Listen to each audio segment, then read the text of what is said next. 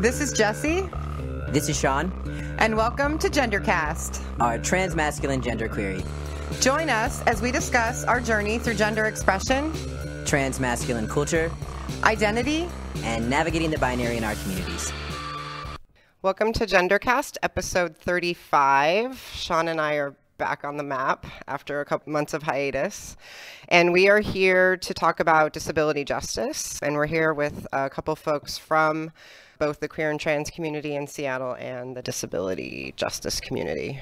Jude and Hel, and I'm going to hand the mic off to Hel first and have them to introduce themselves, and then we'll have Jude do the same, and then we have some questions for you. So thank you, both of you, for being here, and Sean and I are really excited to learn about this topic. It's not something that we both have a lot of awareness around, so we're going to be learning right along with our listeners. So I'm going to hand it off to Hel.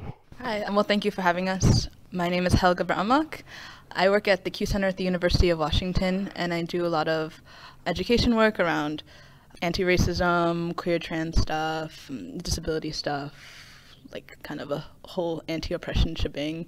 I also am one of the organizers of Writing Resistance, which is a writing and art project here in Seattle for multiply marginalized, sick and disabled folks. All of our spaces are open to chronically ill, disabled, and deaf folks, or folks who identify with being on the receiving end of ableism and or audism. And with that, we do writing circles. We also have a zine that's coming up, and we're actually still accepting submissions for that. So we're extending the deadline till April 1st. It was originally March 15th, so look out for that. As far as my identity goes, I'm multiply disabled, Black, Eritrean American, transmasculine. Yeah, that's who I am. Thank you so much for having us. My name is Jude. I am a long-term organizer with Queer Youth Space, although I'm currently stepping back in my role with them. And I work at an after-school program called Age Up in the South End. I also am part of a project right now called In Passing, which is a zine discussing the concept of passing across class, disability, race, gender. And the deadline for that is also April 1st. So lots of good zine action in the community right now. And I'm 21, white, transmasculine person with a disability. To kick off this episode, we're going to get into some terminology, which is what we do so often here on Gendercast. So why don't we start off with having both of you kind of speak to what does disability justice mean to you? I mean, I think disability justice for me personally is kind of taking things out of this idea of like really medicalized bodies. And for someone who was labeled disabled in infancy, like I've always kind of lived within like these medical systems and medical ways of really thinking about my body, which feels so dehumanizing. And I think disability justice for me at least has been like, all right, yeah, this is what my body is like. It's not like this medical problem. It's just like who I am. And I think it's also kind of moving away from this idea of we only have to talk about like how we fit in medically or how we fit in as far as like rights go or accommodations, and being like, no, like I'm a, like this holistic being and I'm disabled and that's just like a part of me. And it shouldn't be about rights or accommodations. It should be about this world needs to actually like take my body in as it is, and it doesn't need to be cured, and like there doesn't need to be like this extra accommodation. Like it should just be, and it should just be expected. To me, disability justice means moving beyond accommodations and accessibility for people with disabilities to a much larger framework of like changing the way we think about what a normal body or a normal mind is, and basically just pushing the boundaries of what is a like acceptable person so that everyone can be included in community in the way that they want to be, and people are not isolated based on the way their mind or body operates. So disability justice to me means it's so far beyond just people being able to get into spaces or even the language we use. That's super important, but disability justice to me just feels much wider than that. So moving on to that kind of the next concepts, what about disability rights and disability studies and what those mean to you or how you understand them?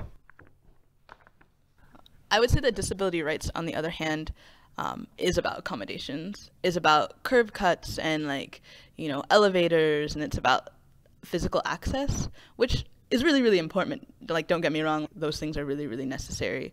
But it's definitely like, what are tangible things we can do? Talking about like the ADA, the Americans with Disability Act, you know, like talking about what are legal definitions of disability and like how do we accommodate that. And that's, I think, what the disability rights movement has kind of been about.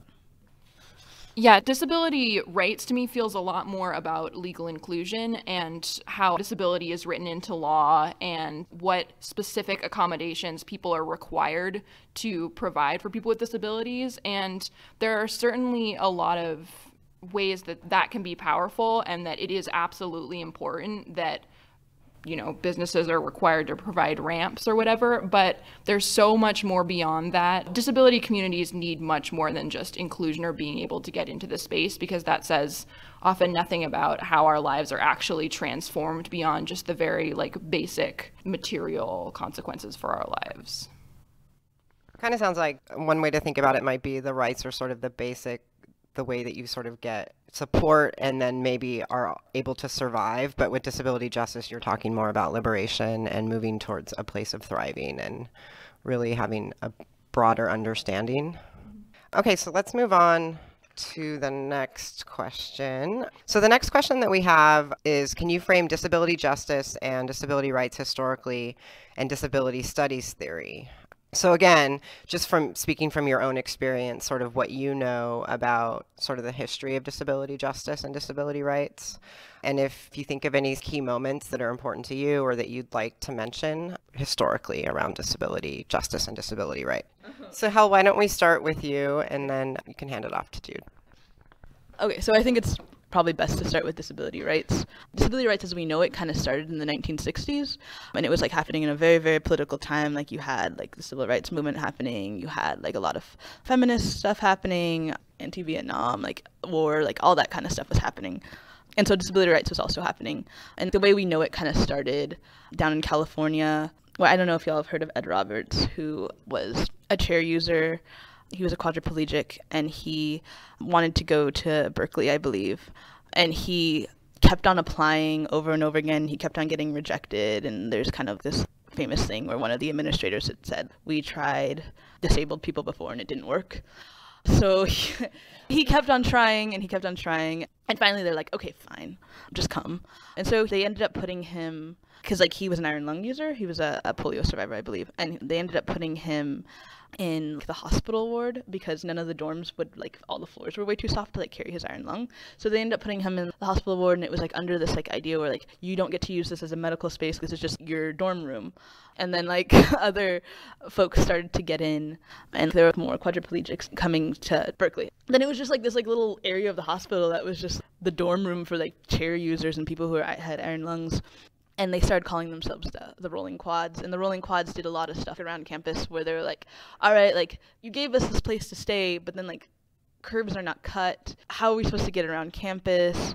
And there's, like, this famous image, or famous to me, I don't know if it's actually famous, I just know about it, of, like, there being, like, this protest on Berkeley's campus, and there's one of them was holding a sign that said, "Cut the crap and cut the curbs." And I guess going more deeply into the story about Ed Roberts, like him having problems with the education system was not something new to him. He had a lot of trouble in secondary school.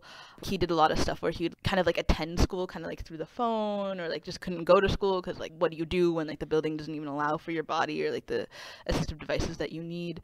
But he had like a principal who was just like, well, you're not coming to school, so we're gonna fail you. And so like that was like a whole battle for him. So it was like this whole like continuous thing of people being like, well, you don't get to go here, and it's like our fault that you don't get to go here, but they don't acknowledge that, you know. But since you don't, like, you're lesser. So there was a lot of awesome stuff happening in Berkeley where they're just like, no, like, we deserve to be here, we should be here. And they started like kind of organizing with themselves, and that's kind of the beginning of disability rights. But one thing to remember about that is all these dudes were like dudes. They were white people, like, you know, had some like privilege, I'm assuming, around class. We're straight, you know, we're cis. They were like all these things. So like it's really, really cool what they were doing, but it still wasn't all-encompassing. And so with disability justice, it's a little different, where it kind of came out of POC spaces, poor-led spaces, like queer spaces, where people were like, no, like we're not accepted for multiple reasons, and we're not even completely accepted within like this disability rights movement. And so like a lot of stuff started to come out of that, where it was like, no, like you need to look at us like holistically, and you need to look at all the different ways in which like our bodies are like criminalized or medicalized or otherwise isolated and shut out. And so that's kind of what disability justice came out of, which was disability rights is awesome and we need to continue that, but also it doesn't include us all. I don't like making complete comparisons, so like kind of take this with a grain of salt, but you can kind of think of it, what queer liberation has been to like gay rights.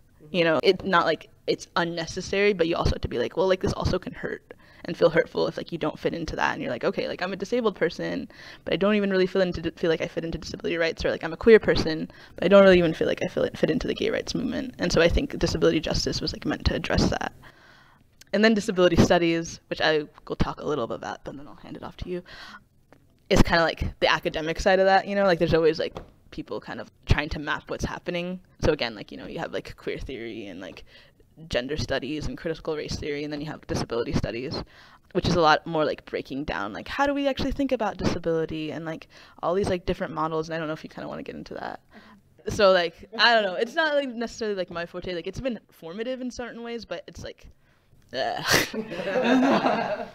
One other moment in disability organizing history that I think is important to point out, and I think often the one that the most non-disabled people I talk to have heard of, is the moment when Gallaudet University which is the university for people with hearing impairments, when they first got a deaf president through a lot of organizing on their own. And so I think just the fact that the two main kind of like touchstone points in disability history are both revolve around university organizing really points out the ways that disability rights has been led by people seeking higher education privilege and people who have access to that in some ways, even though they're fighting for that access, but also they can begin to get it in some ways. So I think that's interesting. To talk a little bit more about disability studies, one of the main points from disability studies that feels powerful to me in some ways is the models of disability. So the two main models of disability that we think about right now is the social model of disability versus the medical model.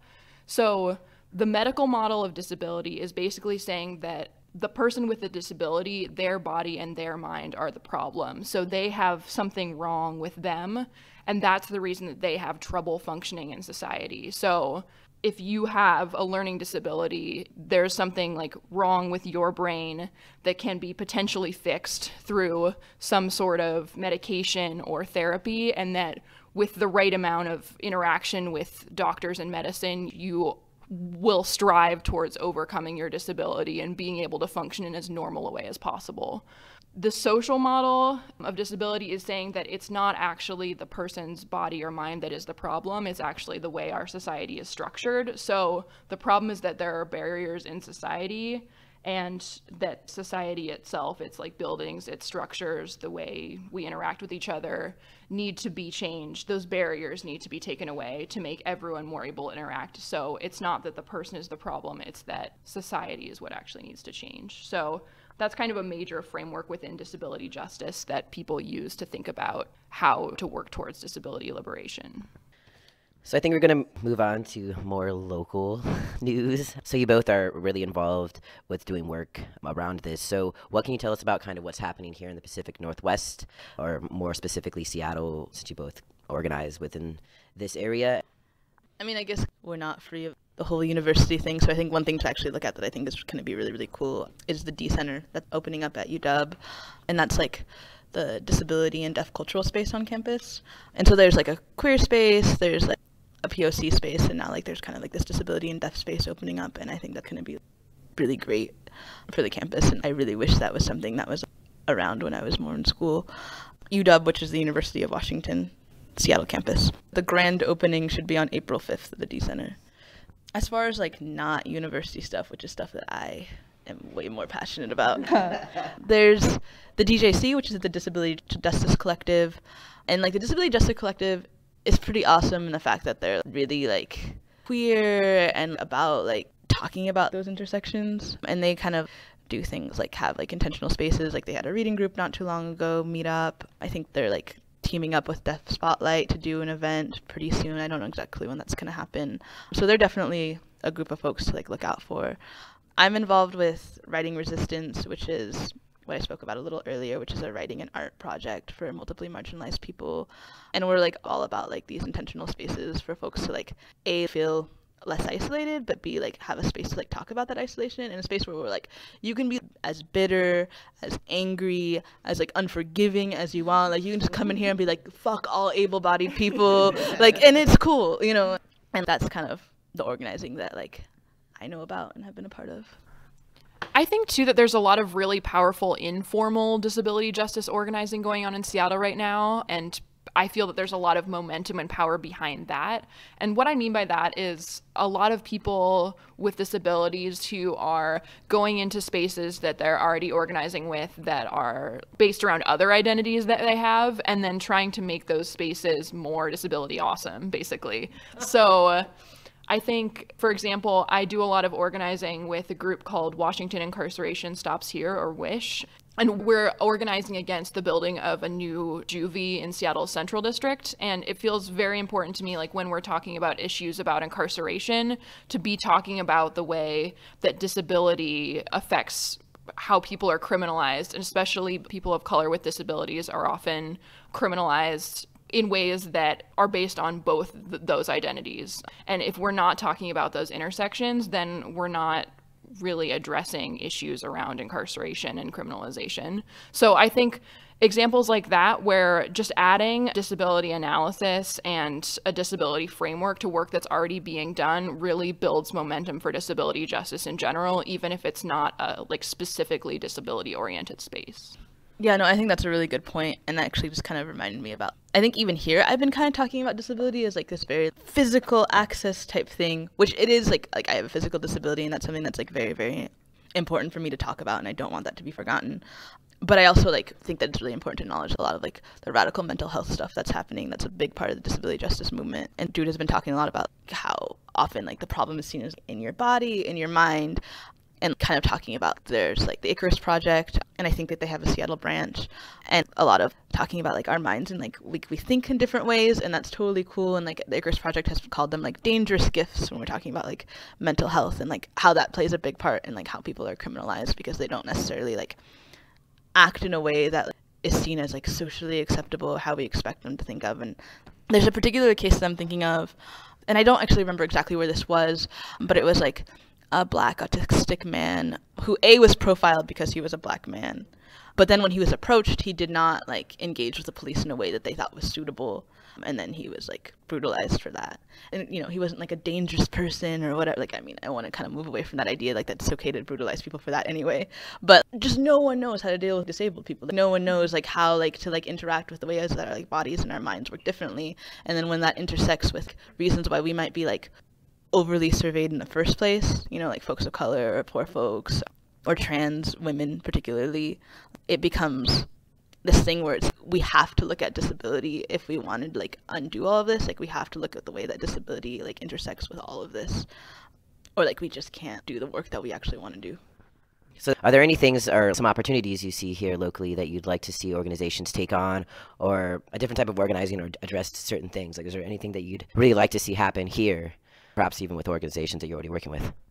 One thing that I'm particularly interested in and have been thinking a lot about lately, and this comes from a disability justice framework, but is not at all just a disability issue, is thinking more about collective care and all of our organizing and how we can all build in taking care of each other to the work we're already doing. Because so often we talk about self-care and how we're expected to do the work and then like go home and take care of ourselves in an isolated way and like do our yoga or do whatever.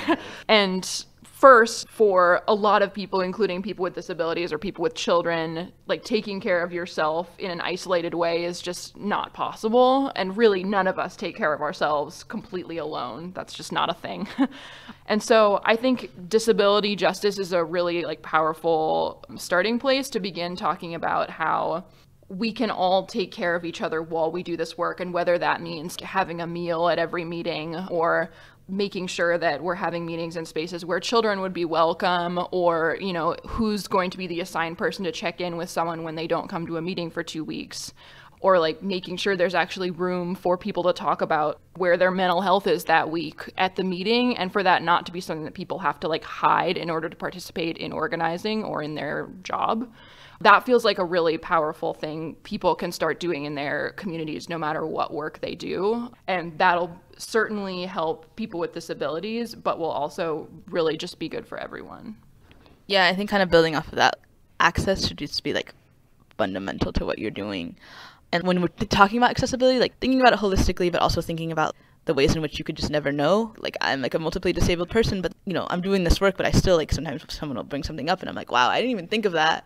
And that's because there's privileges in ways like I experience my body, you know, and like experience like physical environments. So I think kind of knowing that and knowing like where you lie in that, and always kind of being open to what people say and not shutting down. Like, I've had it where folks were like, yeah, the event wasn't accessible, but it was really important what we were doing. And I was just like, okay, like, I'm not saying that like what you weren't doing was cool, but it would have been cool if disabled people could go, and maybe like we could have added something to it. And so I think kind of like thinking about accessibility that way, and then thinking about accessibility like collectively, because like if we're all talking about it and then trying to like pool our resources to make it work, then we can make it work. Because like there's a lot of really cool organizing that happens, but then I think it misses the point when like people can't even go. And then kind of going further off of what Jude said, thinking about collective care and thinking about interdependence and like thinking about A, like we need each other, B, like stop shaming people for needing people. Like, I think that's like a big one for me. Yeah, like I need people like to do certain things. And then like when you shame me for that, then I don't get those things done. And then I'm like just really fucked and isolated.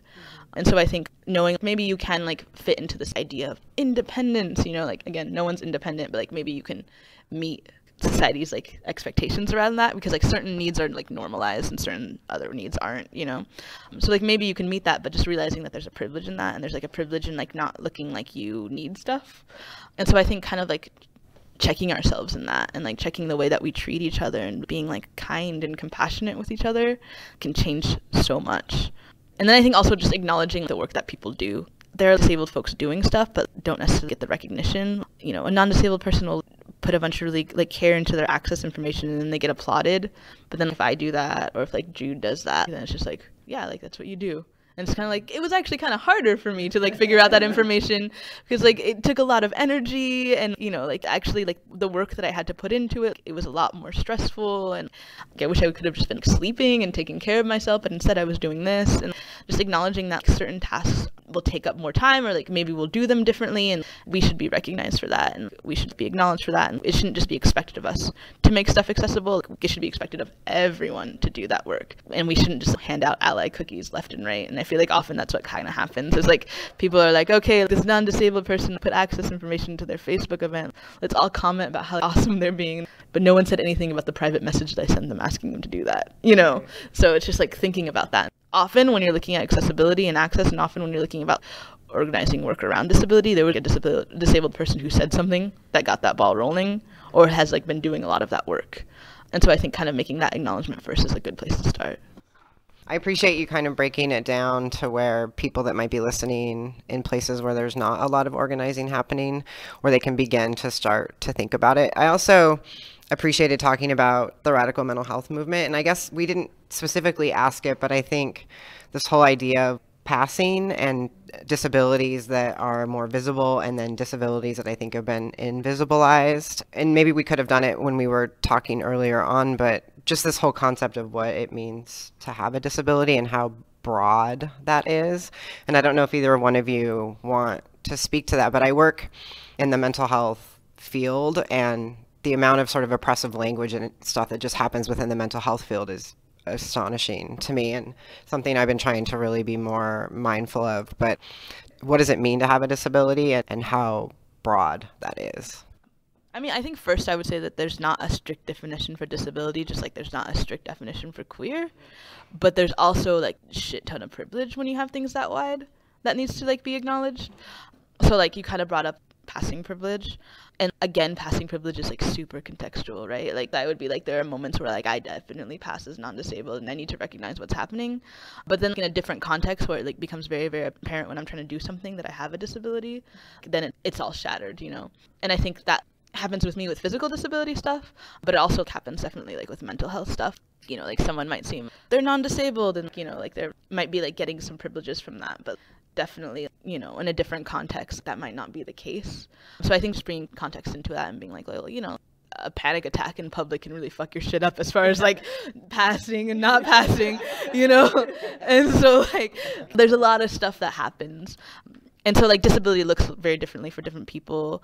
I want to move it away from just thinking about it as like a medical model, like where you like have to have this diagnosis, you know, because sometimes that can be a privilege. Like sometimes you kind of just get trapped in medical systems against your will. Sometimes it can be a privilege to like be accessing that. So like acknowledging that, but then also being careful to not co-opt stuff. For me, something that always like annoyed me around queerness specifically is when people were like, straight cis people can be queer as long as they have the right politics and into like kink and poly, and I'm like, well, that's cool that that's what's happening, but that feels really, really shitty to say to like someone who's not cis or like someone who's not straight. You know, the very foundation of their relationships are questioned, or the very foundation of their bodies or the way that they like conceptualize their bodies are questioned. So like thinking about that and like thinking about we can't separate this from oppression, I think kind of being careful with that as far as like disability goes too, is like acknowledging it's this wide thing, and it really is like not a good idea to gatekeep people, you know, and be like, you're not disabled or you're disabled, you know, like let people identify how they choose, but also like realize that if you're taking on a label, like where you stand in something or like where you are in something, you know, like I was labeled disabled, but there are all still certain spaces where I'm like, I'm super privileged. And then also realizing that I know Mia Mingus has been kind of talking about, and Mia Mingus is like a queer woman of color, disability justice, awesome person based out of Oakland. She's been talking a lot about how disability justice has become very popular, which is weird. And it's like weird because it's true, but also like I'm like, yeah, like this is kind of a pattern. Like I just remember like a few years ago transness was going through some weird popularity phase, and I was like, okay, like these are like identities of mine, so like please stop treating it like it's like some sort of thing that can just be like a phase. And I think what happens with that is people are like, oh, this is the thing that we can talk about, so let me kind of co-opt this experience. I feel like what was happening with transness for me was people being like, yeah, I don't like the gender binary, so that must mean I don't have cis privilege, and I'm just like, no.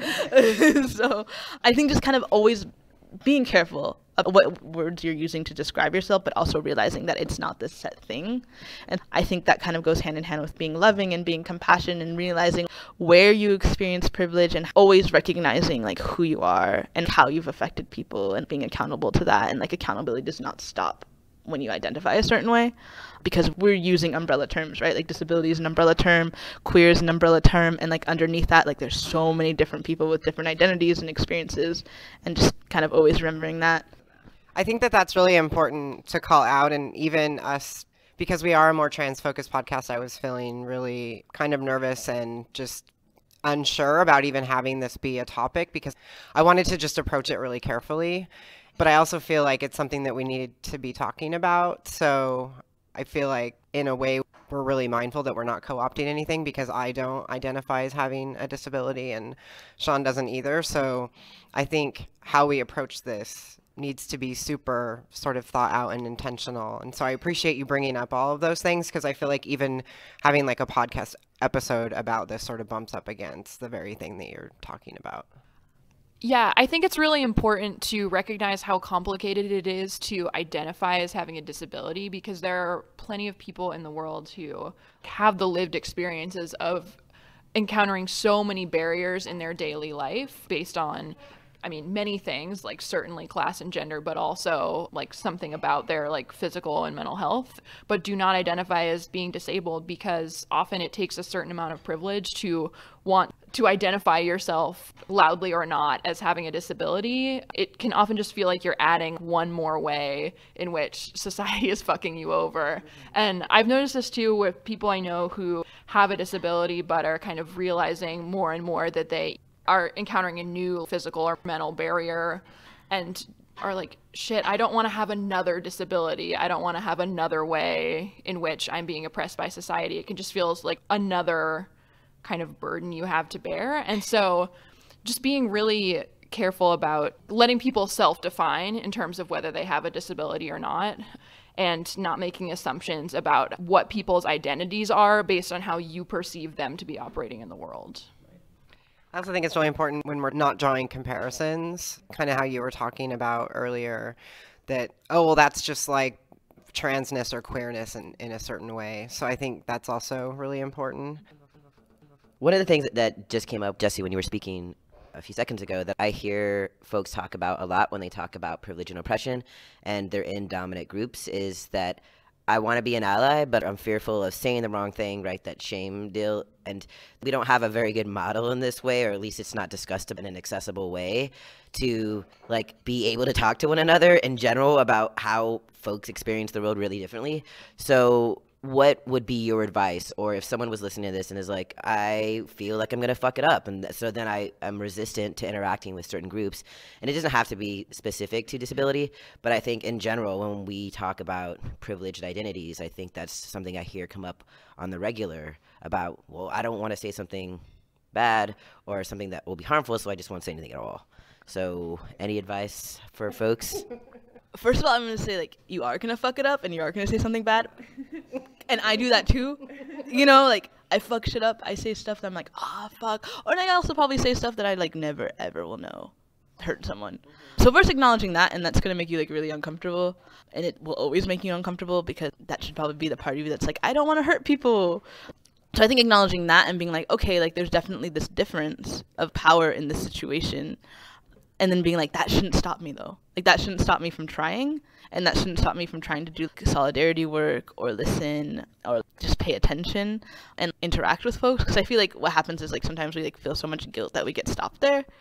And it's just like, no, like, I feel like those emotions are, like, there for you to, like, be able to try to check yourself. They shouldn't be there to completely shut you down as a person. And so I think maybe talking it through with other people who are like trying to do that work, who also experience that same privilege, and being like, all right, I want to do this work and I want to make sure that I educate myself. So maybe I'll like Google stuff or I'll talk to other people, and then like just listening when like disabled folks are talking, and then you'll pick so much up.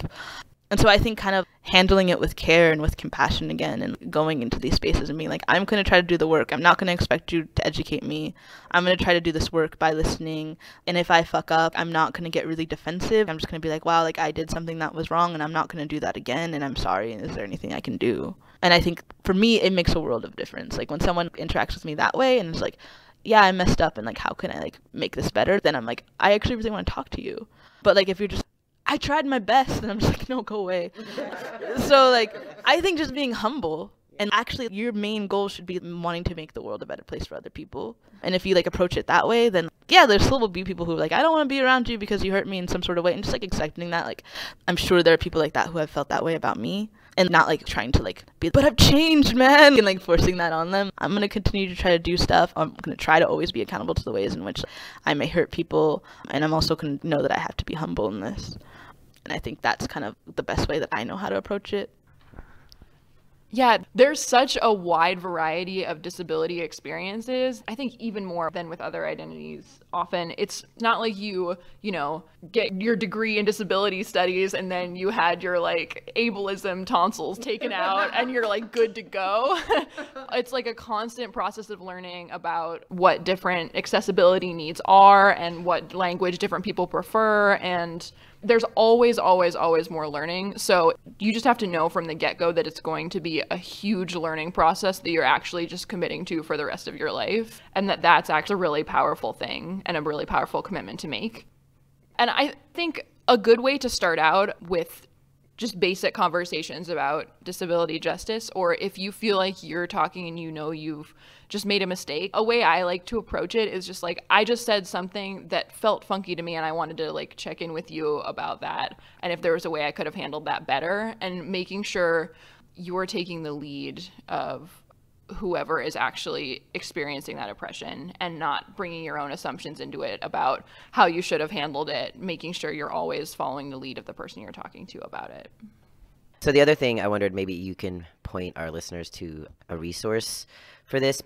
For a community that is so obsessed with terminology and how we identify and the words we want to be identified by, we also as a community need to do a lot of work and be better about the terminology we use that's been normalized, right, that is oppressive, ableist language. So I wondered if you might have a resource that folks could go to kind of get a list of things, because I think that there's some that are more obvious than others, but I feel like that's a huge component, even in school with social work, when we talk about various identities. It's the one thing that happens all of the time and never gets called out.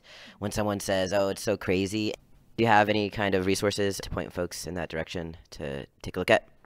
One of my favorite websites relating to that is Feminists with Disabilities, FWD forward. And they have a really fantastic breakdown of ableist terms, and they have kind of a mini essay on each that discusses what the history of the term is, because often people just say things without, like, I know for a long time I said spaz without even thinking about what that was historically connected to and what disabilities have been associated with that word over time. So they do a great job of both connecting the history of these terms with why they shouldn't be used now. So I think that's my favorite resource around language. And I think language is such a powerful thing, and ableist language is so ingrained in everything we do. One that I really, really dislike is the degree to which we use words like the weather is really bipolar today, or like describing things in terms of specific disabilities when it actually just like has nothing to do with that disability experience. Or like, I'm really OCD about the way I organize my desk. You don't actually know what the lived experience is of someone with OCD. You just think you like things in order. So I think just looking beyond our intent when we say words and thinking like, oh, when I say crazy, like I had a crazy day, I'm not implying anything. Yes, but often when people with disabilities hear that, I just feel funky in my stomach whenever anyone says crazy, and just thinking about the effect you're having on other people without even knowing it when you use language like that. Okay, we're going to move on to the next question. And so, how can non-disabled queer and trans folks do solidarity work with queer and trans folks with disabilities who are already doing organizing work? I think we'll start with you, Hel. Okay, first I would say pay attention to what we're already doing and stop thinking you're so original. And so I would start there. And then just also realize that this is like a lived experience for us, so we're always advocating for ourselves. Like that's part of what like being disabled is. Constantly advocating for yourself, constantly having to compromise and being okay, like this access need is just not going to be met, so I got to adapt to this. So I think recognizing that. And then for queer and trans disabled folks in particular, I think that a lot of queer organizing can feel really, really isolating or impossible. Like if people are like, let's go on, a 3-hour march, and then we'll talk about what we did at this like really loud bar. And then you're like, okay, there's a lot of people who can't do any of that. So just like realizing how you can fit folks with different like minds and different bodies into like the work that's happening. And the best way to do that is talk to folks who experience life that way and being like, okay, we want to do this thing where we're really, really public and we're, doing this demonstration. Like, how do we do that to encompass other people? So like, I don't know, maybe like have like vans for people to use, and that can be like a part of the rally, or like having art and signs on display by folks who couldn't make it at all and like made the stuff at home. And so there's like a lot of ways in which like we can incorporate the awesome contributions that disabled folks are making, and then just like not minimizing those contributions and being like, actually this is like really, really badass and important, because like how often do you see what disabled people have to say put on display like that, and how often do you like see folks with disabilities being able to be in those spaces? So just thinking about how like, that's awesome to begin with and needs to be done and is worthwhile in and of itself, and then kind of looking at what we're doing already. And I don't know, it really just kind of depends, because like I think certain spaces like writing resistance is kind of a non-disabled free zone, just go away. So recognizing that, so like being like, okay, like this is a space I should just not go. And then looking at other spaces where people are like, actually really need people to do ally work. So just kind of getting in where you fit in and realizing like where you're wanted and where people are like actually trying to like create an intentional safe space just amongst themselves. And then once you kind of like do all of this work of recognizing what's happening and paying attention, then I think a lot of other stuff starts to fall into place. Yeah, the biggest tip I always have for non-disabled people wanting to be allies is to educate yourself first, and don't rely on people with disabilities to do that education, because it's so frustrating to have people be like, I'm super committed to disability justice work, and then ask 18 disability 101 questions when it's just like you could have read 3 articles online and it had all those answered and just totally had a place to start with me right now. So that's a really good place, I think, to start for me. And I just want to second a lot of what Hel said about really honoring and acknowledging the work that's already being done, and assume that people with disabilities have been working to liberate themselves for a long ass time, and they're doing that work the way they know it should be done, and to really just support the work that is already there, already happening in our communities, and making sure you acknowledge the ways and like support the ways that people are working to liberate themselves. So that was sort of our hope, that this podcast could be kind of a resource that people can listen to without having to go to folks that experience a disability and have them be in the education mode. So we really appreciate you two being able to come on and talk about this stuff with us. I also think that there's so much overlap in general with queer folks and getting so tired of having to educate people and getting so tired to remind people to use pronouns. And I think there's a lot of overlap, and that ideally we will be on our way to being good allies. And I think that it's really important in the sense that it's a lot of work to advocate for yourself, to remind ourselves that other communities and other identities are also having to do that work. So let's help share that load. And I think that's a really good place to start with how we can do some advocacy that's, fairly simple. The other thing that we talked a little bit about self-care and what self-care looks like and how we've kind of been taught to try to do self-care, which is independent. So I wanted to go back to that topic of self-care, as well as looking at, for me, it's related to self-care that we have spaces where we can be angry, where we can actually get together as a community and express that, because so often we don't get that, and then it comes up at times where it can be distracting when communities come together to do a task or have a certain discussion, and there's not a lot of time for folks being able to share their experience and why that pisses them off. And so, Hel, you had mentioned that the Writing Resistance, that group has a space to be angry, and that's okay. And I feel like that is a part of community care, to provide that space and a way that we can provide self-care and really be in touch with us. As a society, we're so pushed to push that down, to not analyze that, don't be angry, when I think it's okay sometimes to be angry, and that a lot of productive and good collective organizing and thoughts come out of really being angry. So I wanted to just kind of throw that back to you folks to talk about, and where do you land with that, and what are your ideas around that? Okay, I'm going to try to touch on all of that. Sorry, it's been waiting. I should have taken notes. Okay. I think, first of all, acknowledging that anger of marginalized people is super fucking righteous and important. Because for me, sometimes it's the difference between me being really pissed and angry at people, or me just never getting out of bed again. And that's not an overstatement. I'm being completely honest. So I think just realizing that anger helps people get through the day, and anger is a way for me to be actually things are really messing with me, and instead of turning it inward, which I think we're often taught to, we're taught to really just hate ourselves. And so I think acknowledging that fact that anger is often the most productive and the least destructive way for folks to do stuff. And then, I don't know, this kind of reminds me of something that's happened to me where I got really mad around disability stuff and also anti-Black stuff that was happening in social justice communities in Seattle. And then the response that I got was oh, that person is just so angry and emotional. And I'm cool, now I'm the angry Black crazy person. And I'm and I am, so fucking accept that, first of all. And secondly, it's way to just flip that on me. It's okay, I was really mad about physical access not being met, and I was really mad about really weird people not really caring about anti-Black racism, and then what ended up happening is that got flipped on me, I was being too angry, and then it made me feel really shitty and kind of scared about the way people were thinking about my mental health, which is also stuff that I deal with.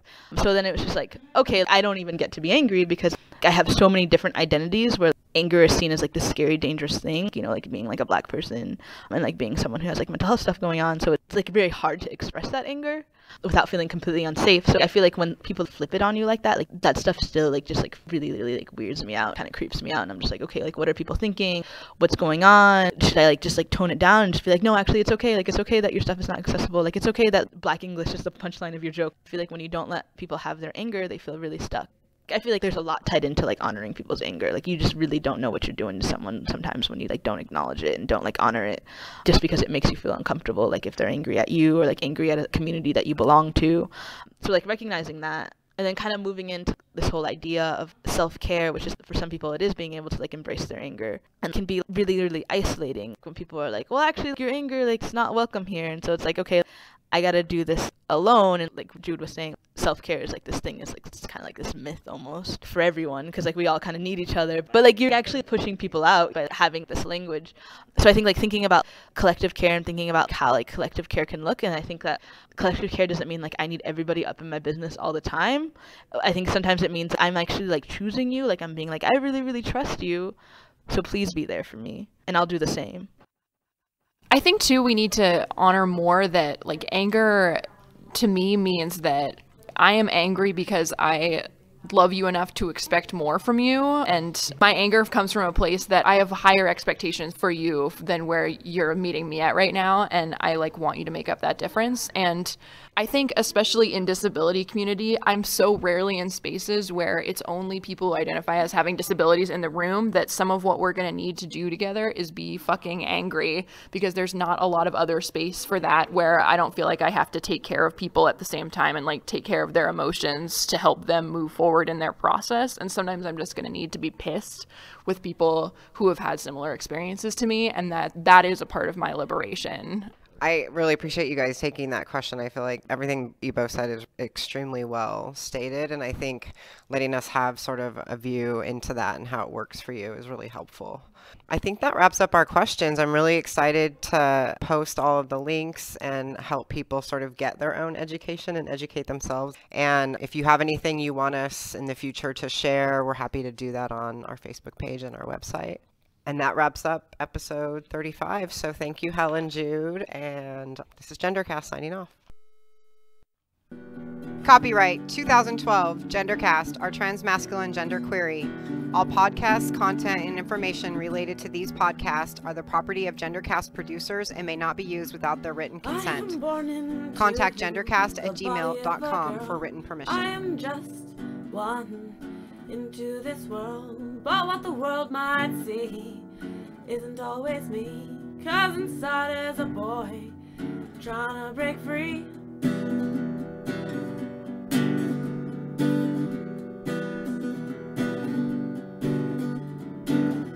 He doesn't wanna take over my body or my soul, he just wants to share this body, make me whole.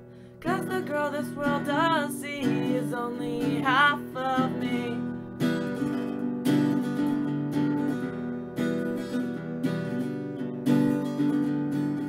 I am not the only one born under this golden sun. Beneath the surface you will find the million thoughts that cross my mind.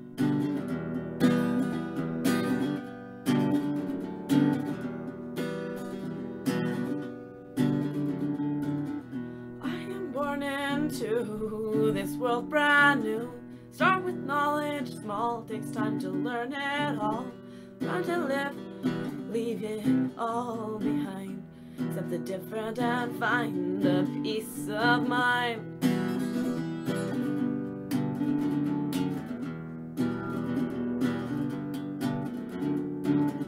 Differences make us who we are, what we know. Some of us are scared to let it show. Let it out, scream, this is me. Now it's time.